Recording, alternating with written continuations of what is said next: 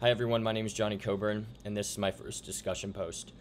For me, I have two most important SDGs for the city of Montreal that I think that they need to work on the most.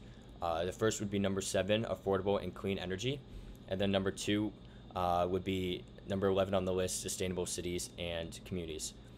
Now, as a group, Montreal produces 5.5 tons of CO2 per person per year, with Montreal having a population of 4.36 million. That comes out to about 23.98 million tons of carbon emissions produced per year.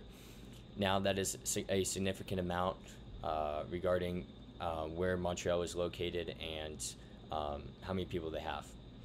Now, one way to solve this problem is to enforce people and really encourage people to use public transportation, because Montreal has very good transportation, like bus, subways, that people can use. People can also use bikes. That would reduce carbon emissions significantly as well. So with enforcing public transportation, that would overall reduce carbon emissions quite significantly over a couple of years. Secondly, Montreal is in a grid parity province. That makes solar panels cheaper than residential utility rates. Montreal gets about 1,800 hours of sunlight per year. So with that, you can significantly reduce your utility rates, use less energy, and as a consumer, spend less on gas. It also, with it being in a province, parity province, it costs less to install solar panels as well.